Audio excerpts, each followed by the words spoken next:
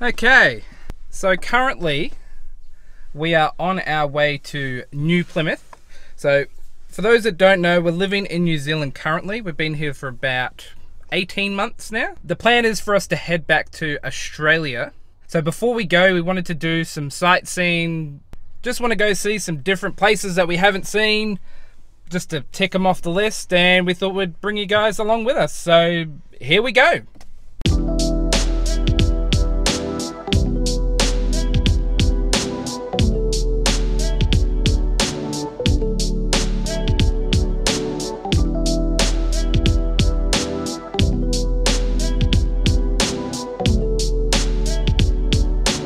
Okay, so we've stopped and had a check on the car, do the tyres, get some fuel, that typical stuff you do when you're in for a big drive.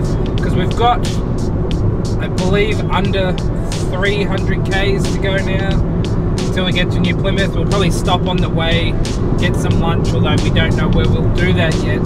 So it's about, I guess we've got about 4 hours to go. We've been on the road for about roughly an hour now. So probably less than 4 hours, so it's a pretty big drive.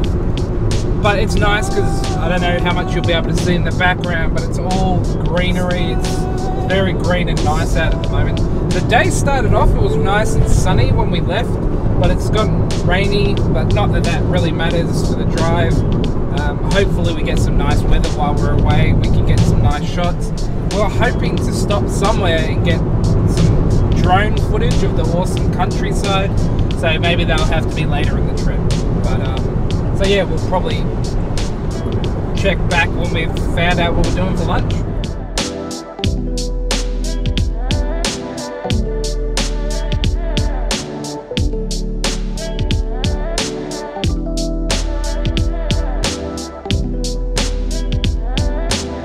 So I'm liking the idea of the roll, but I can't decide between the Joker or the Brat. Yeah, I think I want the Bratwurst roll. That's what I'm thinking.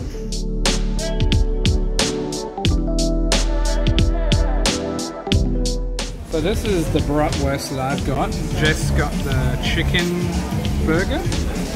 Looks pretty awesome.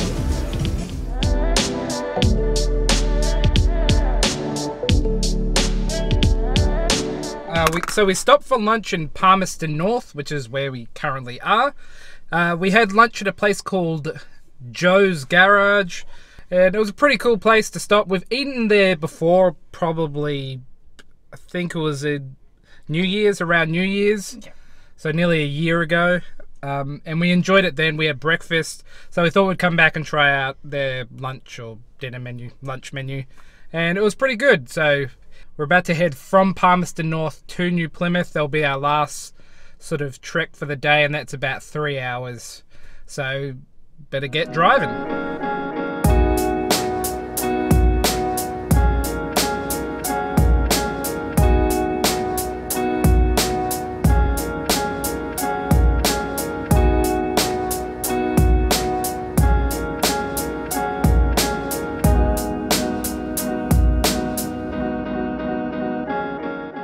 So we just pulled up here at the Grand Central Hotel in New Plymouth.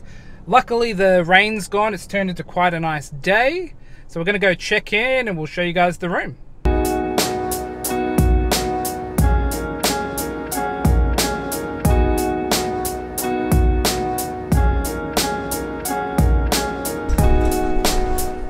So I don't know if this happens to anyone else, but anytime we're in a hotel room, can you take the key? We're always right at the very end. So this is the room. This is the first time we've seen it. But it's not big. We'll take you through.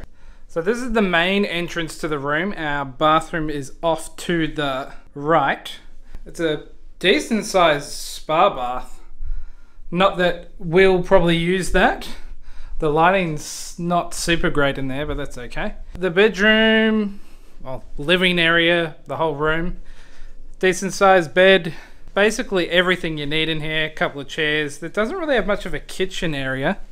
They don't supply you with anything other than a few milks for your coffee, which we don't drink coffee.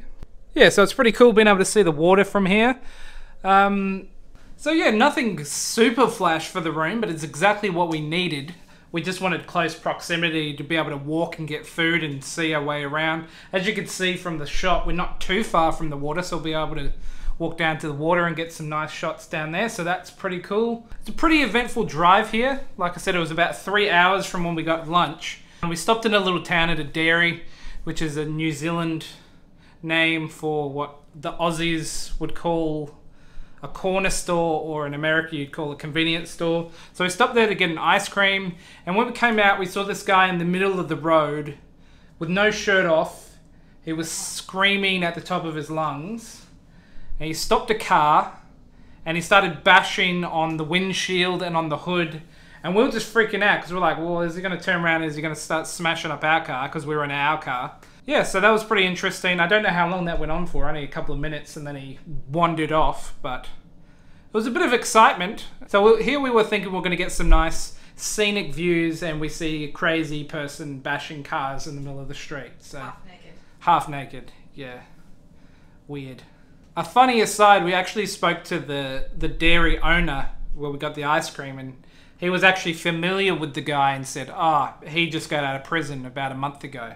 So that makes sense. So yeah, we're going to get situated now, get our stuff set up, and I don't know what we'll do. Maybe go for a walk, have a look around, and suss out what we're going to do for dinner.